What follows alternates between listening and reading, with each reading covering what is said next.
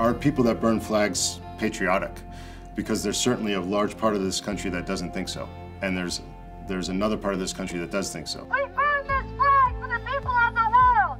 There's other ways for people to express their views rather than burn a flag that so many Americans fought and died for. The first person I reached out to was Gregory Joey Johnson. Joey is the Johnson in the Texas v. Johnson Supreme Court case that made flag burning legal in 1989. We're taking a stand against this imperialist Republican National Convention. But I wanted to show the other side, and I found a family whose son died in Afghanistan and had very different views about the flag, and I brought them together for a dialogue, and it was really powerful. I have respect for you sitting down with me because I can see where you can get grief from other families, like, why are you even talking to him? The whole idea was to show this balance and let people understand where these people come from and then figure out where you might fall somewhere in there.